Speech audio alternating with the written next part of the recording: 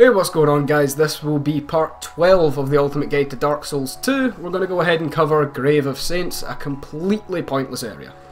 Yeah, and you'll see why it's a pointless area once we've got a few things to explain, but then once you see it all, you'll be like, why is this even in the game? Yeah, this is just not good. So first thing you want to do is, of course, get your Silver Cat ring on, and we're going to do this. So remember, we bought the Silver Cat ring in part 9. So from Sweet Shell Quar for 13,400? Yeah. Now, as you see there, we picked up a Faris Lockstone. Now, what you can do is, if you don't want to do Lycia's quest, you need to remember this, if you don't care about Lycia's quest, you can Bonfire Aesthetic Medulla and then just drop down here and farm infinite Faris Lockstones for as many as you want. Yeah. So that's an interesting thing to remember, and you also get one in the mansion as well if you Bonfire Aesthetic.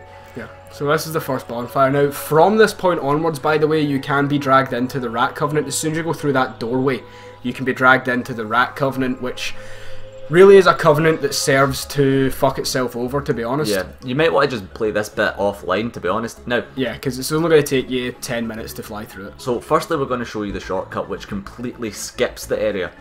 So there is an easier way to do this, by the way, that I've found, which is if you go back to Medulla, you bought the 12,000, yeah, exactly, you can avoid that. You got the 12,000 point ladder from Gilligan. Yeah. If you go to the bottom of that, on the platform that's on, you can just walk off of it and you'll land on the platform down below. Ah, okay. Otherwise, this is what you do if you don't have the ladder. Remember, we bought the 12,000 ladder. Yeah, that platform there, you can just walk straight off of it onto the platform down below. Now remember, we bought the 12,000 ladder off Gilligan in the last video, so remember to buy that because you want that 12,000 ladder if you care about the Forgotten Key. Yeah. You want that last ladder. Which we'll show you in the Black Gulch video. Plus, you get by buying that ladder, as we covered in the last video, you also get the Melu's Scimitar. If you want that. That was the Ring of Evil Eye +1, which makes it pretty much no point in buying it off Sweet Shell Quar because you need to buy the Silver Cat ring off her regardless, so you might as well just buy the Silver Cat ring and get the +1 version of the Evil Eye ring instead of the normal one that she sells. Now there's meant to be a Crystal Lizard here, we got that in part 9 also, so look at part 9 if you want to see how to get that Crystal Lizard.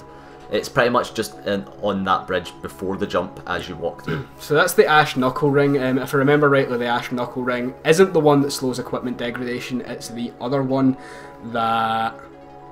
Fuck, I forgot what it does. I'm going to look up and see what it does now. Alright, so the Ash Knuckle ring is kind of useless. It's petrification resistance, which you really should not have a problem with. And now we're going to utilise the short bow, because if you just wait, these guys will funnel themselves out for you.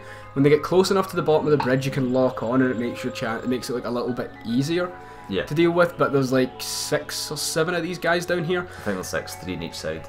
Now, what you can also do, by the way, is if you don't have a bow, you can go down and you can just bait them to you, because after they explode, they die. Yeah, so you these can ones are the ones that die when they explode. The ones with the like sort of the flaming belly are the ones that just die after they explode. So you can just you can use that to your advantage as well. Now, from that the Ash Knuckle ring, you might have saw that there was an item there on like a little ledge. You can't get that from here. Yeah, you need to go the long way around to get it, and that's a pretty cool thing, but at the same time, it's not really neat. So this is the way down to the gutter, which we're going to cover in the next part.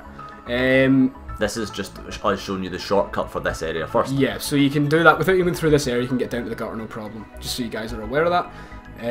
Now what we need to do is we're going to restore humanity because I fell off the ledge trying to make that drop. But from this point onwards, you can be pulled into the Grey Covenant. The Rat Covenant. The Rat Covenant. The Grey Phantoms can pull you into their world. Basically all that really means is that you go into their world as an invader and you go kill them. They can utilise all the floor traps and shit like that to make it a little bit more inconvenient, but if you can't be bothered killing them, you can just run straight to the boss fog, and that stops it right away. Now, rats are a bit of a pain here. You shouldn't really have a problem. If you do get petrified, then unlucky. But we've never ever been petrified. No, ever. I've played this game countless hours. I played this game in NG+. I'm on like NG +3 now currently, and still never been petrified, and I haven't even worried about petrification resistance once. Yep, so you really shouldn't have an issue with being petrified. Just make sure the petrify meter doesn't go up full, but it doesn't really go up that fast anyways. Exactly. So. Now there are a lot of Faris contraptions on the floor. You only need to use one Faris Lockstone in this area, and we're going to show you that's a little bit later on in this video, so don't get curious and use that, because the majority of these are really for the Rat Covenant, because they deploy traps and shit like that, because it is a Rat Covenant area. They'll use the Faris stones and like drop basically pulls on the floor that break your gear within seconds of touching it. Now, as you just saw there, these rats can, for some reason, drop warmth. They can also drop other things. Oh, yeah.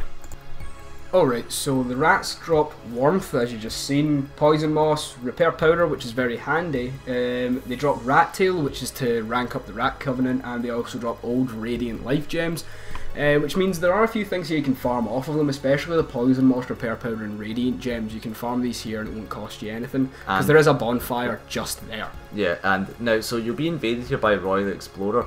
In previous versions of this game, he respawned infinitely, so he was a good way of leveling up the Champion's Covenant. Yeah, Champion Covenant. Because when you join that Covenant, you beat a red Phantom Invader and you got an Awe Stone. And that's what you used to level up. Yeah. But it doesn't respawn infinitely anymore, so you don't need to bother about that at this point. He does respawn infinitely if you're doing this in NG+, or if you're doing, in fact, even if you're just in NG, if you bonfire aesthetic the next bonfire, and then come back, go down the ladder we just climbed up, and then climb back up, Roy the Explorer will invade again, and he invades 12 times per bonfire aesthetic. So once he stops invading, you drop another one because he's quite simple to take care of. You can go onto the bridge and use force to knock him off, shit like that. It makes it quite easy to take care of him. So you can see some rats through there. Now they'll only chase you as you're coming out. Yeah. So the whole point is like you see them and you're like, oh, they're not doing anything, and then you walk out and then they fucking. It's a pretty poor excuse of a sort of ambush. So another thing is you need a rat tail to join the rat covenant. Now I know that we're going on, we said that we wouldn't really be touching much on covenants, but this entire area is basically just for a covenant. And this is the one you want to use, by the way, so it's just at the top of the ladder, the first Faris contraption you see.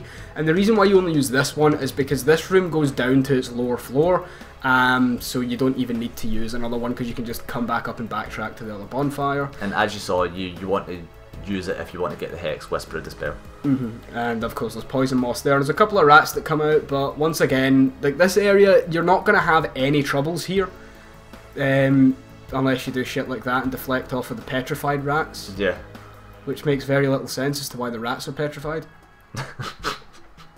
They're just so good at being rats. Maybe there's some lore into it, but I mean it's FromSoft and it's B Team, so all the lore in this game is speculative at best. So as you can see, you only need that one Faris Lockstone. Although there is another bridge that you can lower on the bottom floor, it doesn't matter because it's literally 2 seconds away, so there's no point in wasting a Faris Lockstone. You just go up a ladder, drop the bridge that side, and that's you. It saves you a Faris Stone. And this is the bonfire we're talking about. This is the other bonfire, and it's right outside the boss. So, well, we say boss. It's right outside the what's meant to be a boss. Now, all we're going to do for this area, by the way, is just bulk up a little because... In fact, you don't even need to bulk up. We're going to put the Chloranthy ring on because stamina. Of course, keep that silver ring on because every time you kill a rat in this area, you get souls. And there's a lot of rats in this boss. The way this boss works is you kill X amount of rats and then the boss comes in, then you kill the boss. That's simple. So you're getting about 100 souls per rat kill rate now, which doesn't seem much, but you do have to kill like 10 rats, which is 1,000 souls. Which is still actually nothing really, especially at this point in the game. It's 3 life gems. If you want, you can just kill these rats infinitely, but why bother? Yeah. It's really, like, we're already 15 levels higher than we need to be. So. The other guide made this trivial fight even more trivial by using Heavenly Thunder, but of course FromSoft patched Faith to the point where we didn't feel it was worth using to beat the game with. Yeah. But of course you can obviously soul vessel into that if you want to. Now the reason why we're not using Spinto in here is because as you can see there is a lot of rat statues. Yeah. Which is a bit of a pain, so if we try to Spinto in, we're going to deflect, which isn't good. So basically there's like one bigger rat that has like a slightly larger mane. Is that right there? He has a mohawk. So just kill. I mean, look, this is meant to be a boss, but 4 hits and he's dead. And of course, once you kill him, all the other rats leave. Now you can continue to kill them, so you can get some drops or anything like that, but that's pretty much it. Now you do get the Rat Tail Vanguard Soul as well as the Rat Tail. You need the Rat Tail to join the Covenant, as we've told you. This is the guy you got to talk to, and we'll tell you what the soul does in just a second. Right. So this guy is he's the leader of the Rat Covenant now. Basically, you need to join the Covenant to get stuff like everyone else, basically. You know, with Targrey, you need to have a token of fidelity, join the Covenant to talk to him, so he's a bit like that. But really, there's almost no point. He sells like a few interesting items, but this is my problem with this entire area.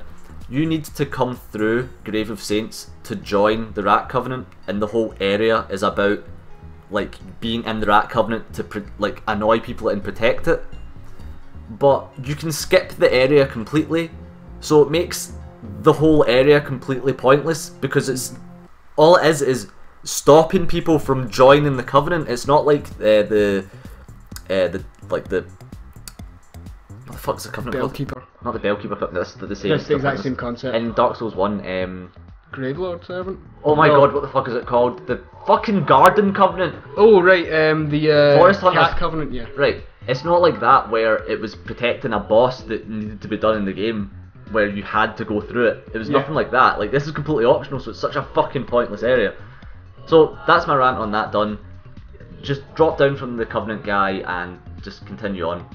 Obviously, we'll go more in depth with the Rat Covenant itself in another video, but we just wanted, explain the area in this video. And just to cover the boss so we just got there, it was the Royal Rat Authority Soul, yeah? Yeah. No, it was the Vanguard. Oh, it's the Royal Rat Vanguard, right. The Royal Rat Authority Soul actually has a use. The Royal Rat Vanguard Soul, however, I'm just going to look this up now. As far as I'm aware, there isn't a particularly good use about it. So here we are for another jumping area, and this is to get the disc bell, or the bell chime, or something, whatever the fuck it's called. Disc bell chime. Disc chime, there we go. Alright, so what the Royal Rat Soul does is you trade it to Strayed for Toxic Mist Pyromancy. There we go. Now, I mean, that's kind of good, to be honest. But Dark Fog is better. Yeah. Dark Fog poisons insanely quickly, and Poison and Toxic are pretty, like, although the moss doesn't say so, Poison Moss does remove Toxic as well. So, I mean, take what you will with it, because it's not exactly that good a Pyromancy when you've got Dark Fog, which is infinitely better. The point is, it's not even that good a boss either, so... Yeah, it's trivial. Yeah, I know that our commentating is a little bit less professional in this area, I guess, but there isn't really a lot to talk about. Like, there's not really a lot in this entire area. There's only one more thing worth grabbing in this entire area, and it's a faith miracle. Yeah. So, you know how we feel about faith right now, so I mean, this one is handy if you're willing to invest in it, because the stats you need to invest in this, you can use Sacred Oath as well, which is also very good. But this is Great Heal. So yeah, I mean, if you do have the stats, it does obviously give you, I guess, more Estus. Or if you don't have the stats, you can get Great Heal Excerpt from Lycia, which is the exact same as Great Heal. It has lower stat requirements, but you only get one cast of it, but you can just use Amber Herb and restore that cast and use it again if you need to. Yeah. If you've got time to Great Heal, you've got time to Amber Herb and Great Heal again, otherwise you're doing it wrong. So I kind of fucked that bit up there. Yeah, I don't even know what you're attempting to do here. It doesn't even make any sense. Yeah, those ladders on either side. And did I just... No, yeah. You go down and get it. Yeah. Okay. So you pick up the human effigy, and then there's another item down here as well. This is where you get the token of spite. Now, which you need to join the BOB Covenant, the Brotherhood of Blood, after you've beaten the horse boss. So if you want to see... You get... Right, the token of spite allows you to talk to Titchy Gren in Huntsman's Copse. So if you want to see what that's about, go watch the Huntsman's Copse episode. It's kind of exactly like having a rat tail for the Rat King Covenant. Basically, you just go and talk to him, and then if you have a token of spite, he will allow you to talk to him. And then you can buy, probably the only item you want to buy off of him really is the if you want to do PvP anyways, the Red Sign Soapstone. Yeah. So anyway, there's a token of spite. This just means that you can technically join his covenant without using a red eye orb or anything like that. Otherwise, you have to like invade someone to get a token of spite. But a lot of things drop red eye orbs and stuff anyway, so you can get a token of spite regardless. But if you don't do that, then this is how you join the covenant. Like for instance, if you want to talk to him without being online and buy some of his items. So but you need to go do the drops that we just done there, and that takes you to the bonfire in the gutter, and that is pretty much it for this episode. Like, I mean, that is Grave of Saints. Like, trivial. It's completely unneeded, to be honest, because like we said, you can join the Rat Covenant later on in the game in an area that you actually get more traffic in the area that you can join it later on in the game. You get more things that you can utilise later on in the game, but the whole purpose of the Covenant defeats itself yet again, so it just doesn't make sense why you'd want to join a Covenant where your objective is to stop people getting to the boss that they need to kill to join the fucking Covenant. But I mean... Like, see if there's like a cut your nose off to spite your face. See if like the dragon was down there and the whole point of the covenant was to stop people getting Ash and Mistheart or something like that. I could maybe see it just like being like it's the being a dick covenant, but at the same time it's still the covenant serves to protect optional bosses. So that's the end of the video. As per usual, guys, click the box on the left to go to the previous video, and click the box on the right to go to the next video, which is going to be the gutter. Now, links are on screen. Facebook and Twitter are right there. Twitch stream is also there. And of course, there is a donation link in the description down below if you guys do want to donate to us, which someone actually did donate $15 to us earlier on in the week, so thank you very much for that, Dan Fuller. What was that? I believe the name was. Off stream? That was off stream, yes. But yeah, don't feel obliged to donate, guys. Just watching the video is enough. Liking it, commenting it, even just subscribing is perfect, guys. So yeah, I mean that's it for this video, but we'll see you the next part in the gutter, which is a very intensive area. So and it is actually a relevant area. Yeah, so I guess we'll see for that video then. See you guys later. Bye.